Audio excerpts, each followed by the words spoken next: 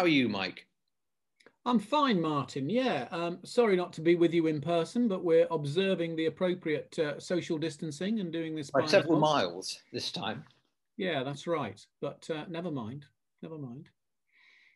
So, thoughts about this Sunday's gospel? We're continuing Matthew 25. Where have we got to and what's it about?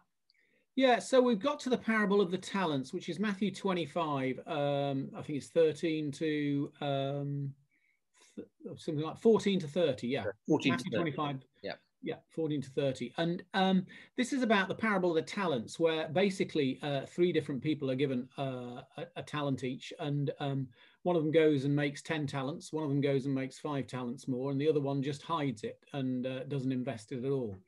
And you hear the response of the man who gave them the money. Two of whom he's delighted with, the first and the second, and the third of whom he is not at all delighted with and is very angry with. So, and it comes between two other parables of Jesus, one that we talked about last week, which was the parable of the wise and the foolish bridesmaids or virgins, and the next one, which is the parable of the sheep and the goats, both of which are about judgment. So one might anticipate that this is also Jesus talking about some element of judgment here.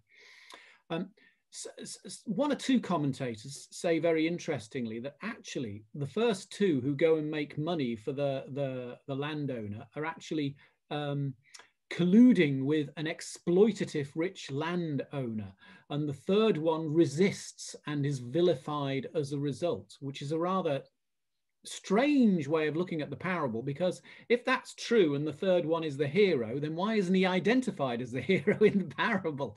And if he did it out of fear, he hid the money out of fear, we're told, because he knew that the wrath of the man sending him might come down on him, then that's not really heroic. So I'm unconvinced by that very perverse reading. That's a commentator trying to say something different so he can get published. Yeah, absolutely. So much more likely that the first one, I've refused to even mention their names as a consequence, the commentators. So much more likely that the first two are utilizing the gift. And some people say, well, talent, I mean, talent was 15 years of wages. So this is big money we're talking here, to be given a talent, big money. And some commentators go down the route of saying, well, the talent, it could be an analogy for all sorts of abilities or skills that we've got.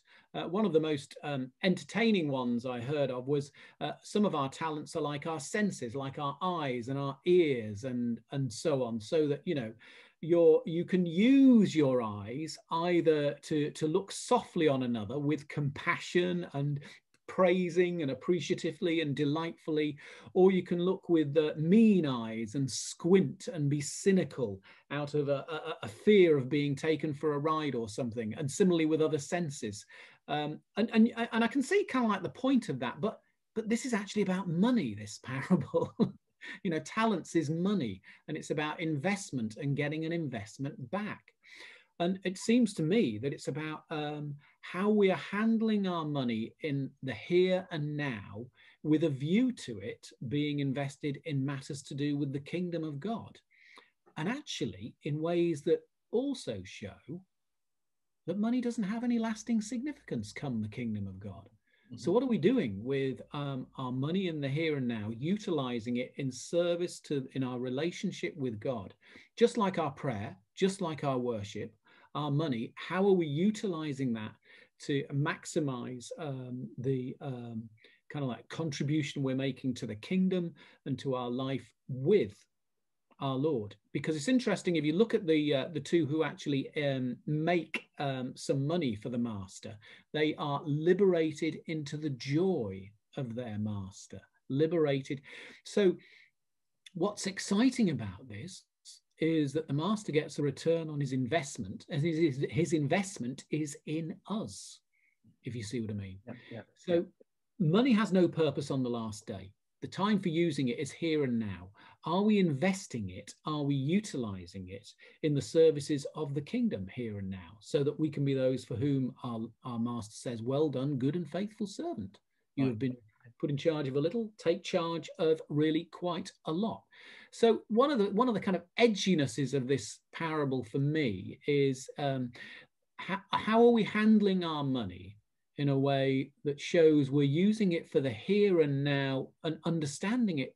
Its primary significance is for us to utilize it in God's purposes. And that actually what the master is furious about with the last one is that he didn't utilize it for those purposes at all, but out of fear and cowardice refused to do so, which is both a poor reading of the master and the master's purposes and a poor use of the gift of money. What do you say? Okay, well, so you're being much more concrete than I was thinking. So I need to have a little think about that, particularly since Matthew doesn't deal with money much in the way that Luke does. So I need to have a think about that. I was thinking more in terms of virtues or skills or talents in that sense. But I just start with thinking that, you know, we're aware that people love to divide the world into two. So, you know, people are either one thing or another. So they're either doers or they're watchers, or they're glass half empty people or glass half full people. And Thomas Aquinas divided the world into the magnanimous and the pusillanimous. So easy for you to say. I practiced. So the magnanimous are those with, and it means big, large spirit, large spirited. The pusillanimous, small, very small spirited. In fact, the Latin is a very pusilis means very small, and he actually applies it to this parable, and he's saying the magnanimous are those who use their talents not for their own glory, but for the glory of God, which is what you're saying using money for. And so there's a you know, as there was in the wise and foolish virgins, there is an eschatological frame to this. This is about being prepared and working for the coming of towards the coming of Christ. Yeah. Yeah. And so using your talents in that way, and actually in the parable, the first one gets 5, the second one gets 2, the third one gets 1. The 5 and the 2 use them well, and they are using them, and Aquinas would say, not for their own glory. Vainglory, pride undermines this, ambition undermines this. They're using them for the glory of God. The pusillanimous one, the one who gets 1 and decides to just dig a hole and bury it, is the one who is small spirited. And Aquinas sees, you know, not half the world, but, you know, plenty of people being small spirited, and small spirited in terms of the gifts that God has given them and in terms of faith.